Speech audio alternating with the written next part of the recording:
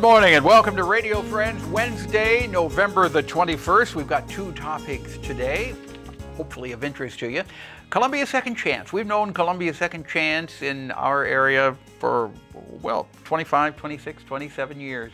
They're not Columbia Second Chance anymore. They're just Second Chance, and we'll explain why. Valerie Chaffin, Executive Director. Good to have you here. Nice. Thanks for inviting me. So why drop Columbia off of Columbia Second Chance? Well, there's a couple of reasons. One, we moved from Columbia about 2.5 years ago to 10 miles west of here near Boonville to have a better facility, a bigger area. It's 39 acres versus the backside of a liquor store in downtown Columbia.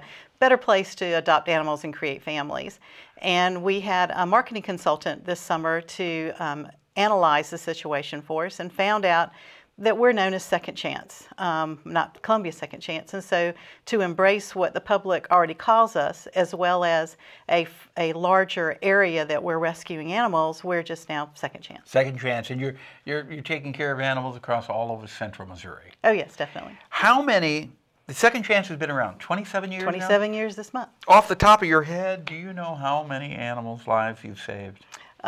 In 27 years, a little over 10,000 animals. Yeah. Throughout central Missouri, throughout the country, actually. That's wonderful. Now, you had Paws in the Park earlier this year, and that went very well. Yeah, our signature event in September. It was fabulous. We changed it up a little this year.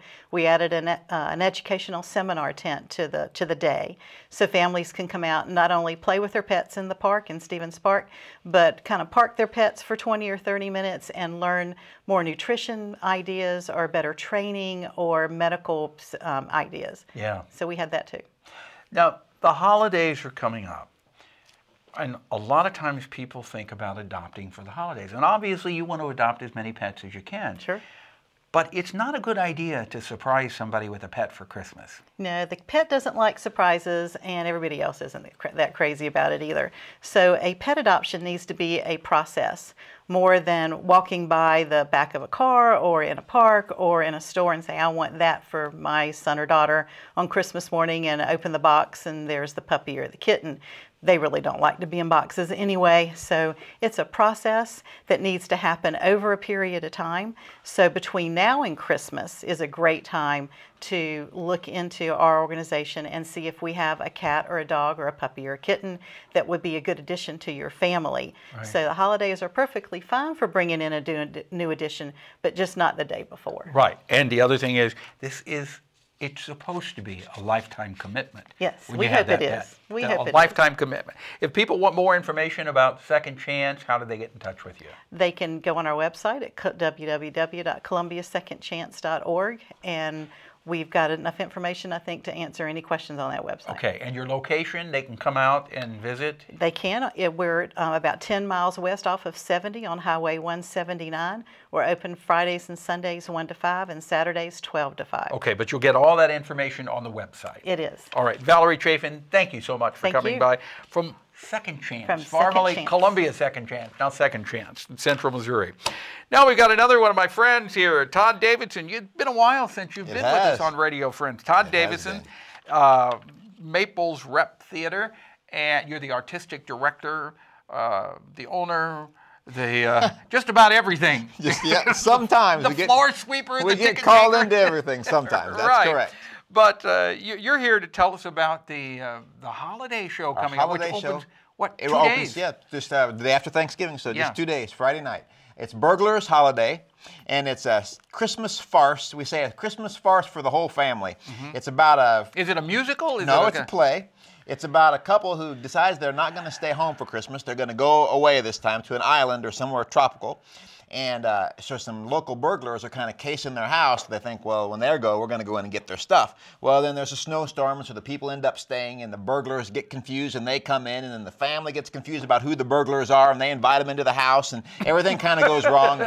And so it's one of those things where after you see this show, you're going to think, boy, my family is really normal, because this family on stage, everything goes wrong with them. They're really screwy. So Burglars Holiday, has it been around for a while? It's a relatively new show. It was written by some folks out in the Philadelphia area at Rainbow Dinner Theater. So it's not been on Broadway? It has not been, nope.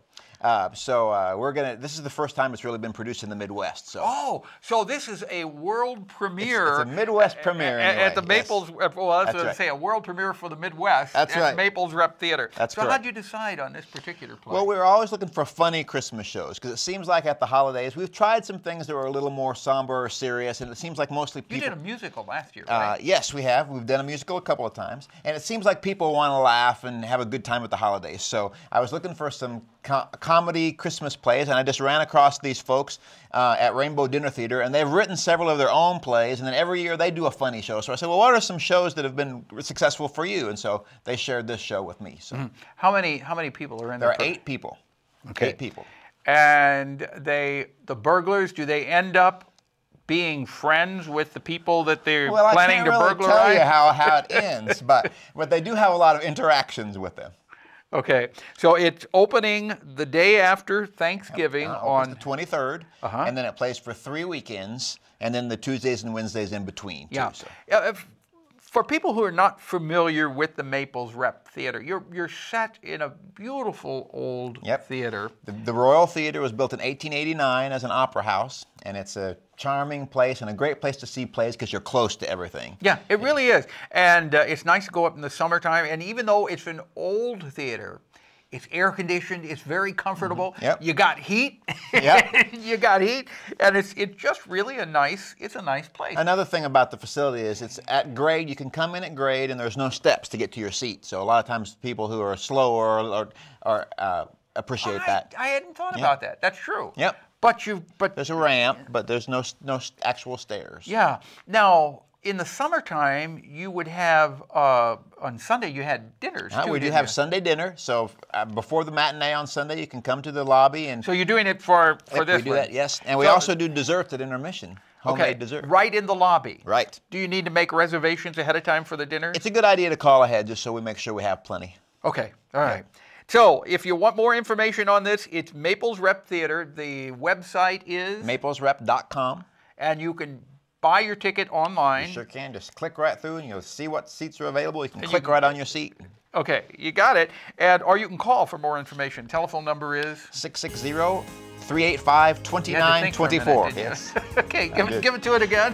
660-385-2924. Okay, a bank of operators are standing by right now. Right. Thank you, Todd. Thank you. Happy Thanksgiving and Merry Thanks very Christmas. much. You Happy too. New Year, too. We'll see you after the first of the year, Thanks. okay? That's great. Our tomorrow, Larry Brown will be in for Thanksgiving. Our program directed by Travis McMillan, Reynolds Journalism Institute, Audio Pat Akers, KBIA. Our floor director, Eric Stazak, and our assistant producer and guest coordinator, Uncle James Mauser. Bye-bye.